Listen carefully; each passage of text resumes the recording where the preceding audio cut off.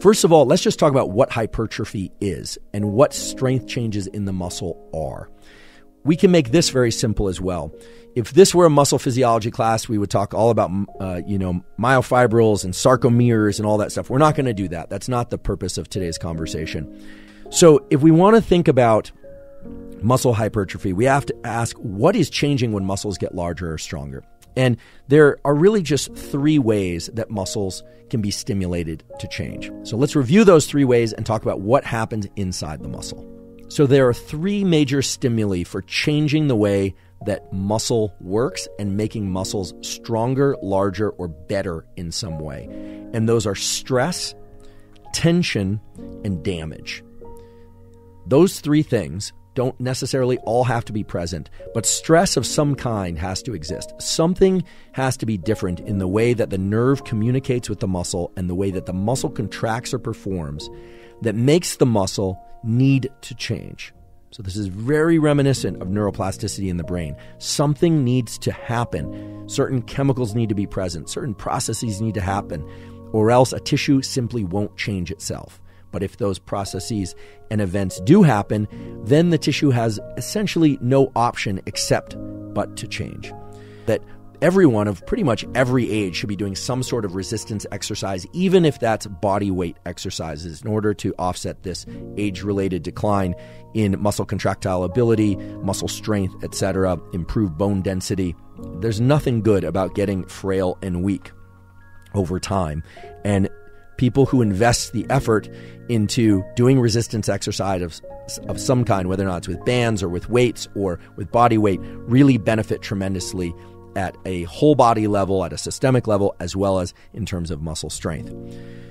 Because everything about muscle hypertrophy, about stimulating muscle growth, is about generating isolated contractions, about challenging specific muscles in a very unnatural way. Whereas with strength, it's about using musculature as a system, moving weights, moving resistance, moving the body. The specific goal of hypertrophy is to isolate specific nerve to muscle pathways so that you stimulate the chemical and signaling transduction events in muscles so that those muscles respond by getting larger. So there's a critical distinction in terms of getting stronger versus trying to get muscles to be larger, hypertrophy per se, and it has to do with how much you isolate those muscles. Muscle isolation is not a natural phenomenon. It's not something that we normally do. When we walk, we don't think, okay, right calf contract, left calf contract. No, you just generate those rhythmic movements. And of course, there's no reason for them to get stronger or larger in response to those movements. Let's say you were to do a kind of strange experiment of attaching 30-pound weights to your ankles, and you were to do those movements.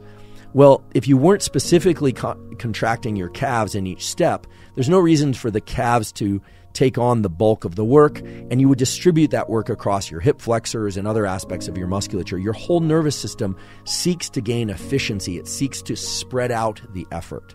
So you can nest this as a principle for yourself, which is if you want to get stronger, it's really about moving progressively greater loads or increasing the amount of weight that you move. Whereas if you're specifically interested in generating hypertrophy, it's all about trying to generate those really hard, almost painful, localized contractions of muscle.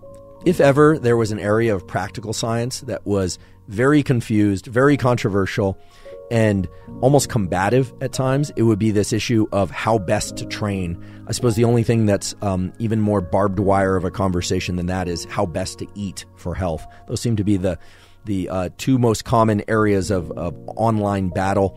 And the scientific literature has a lot to say about both of those things. So I'm going to talk about those, and I'm going to talk about the research. There's a lot of information saying that you need to move weights that are, 80 to 90% of your one rep maximum, or 70%, or cycle that for 3 weeks on and then go to more moderate weights. There are a lot of paths, as some people say, there are a lot of ways to add up numbers to get 100. There's a near infinite number of ways to add up different numbers to get to 100.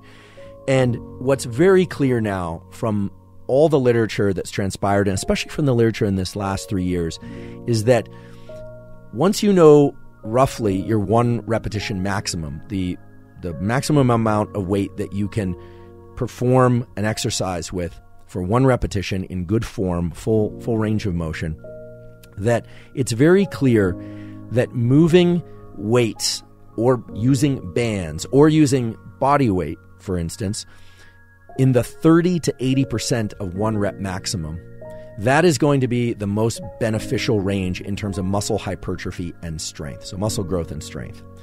And there will be a bias. If you're moving weights that are in the 75%, 80% range, or maybe even going above that, 85 and 90%, you're going to bias your improvements towards strength gain. And if you use weights that are in the 30% of your one repetition maximum, or 40% or 50%, and doing many more repetitions, of course, then you are biasing towards hypertrophy and what some people like to call muscle endurance. But that's a little bit of a complicated term, because endurance we almost always think of as relating to running or swimming or some long bouts of activity.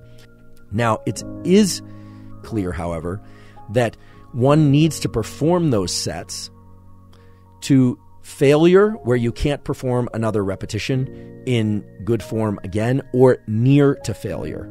If you're not already following us on Instagram at HubermanLab, please do so. There I teach neuroscience tools and information. Oftentimes it's tools and information that I don't cover on the podcast. We're also on Twitter, also at HubermanLab.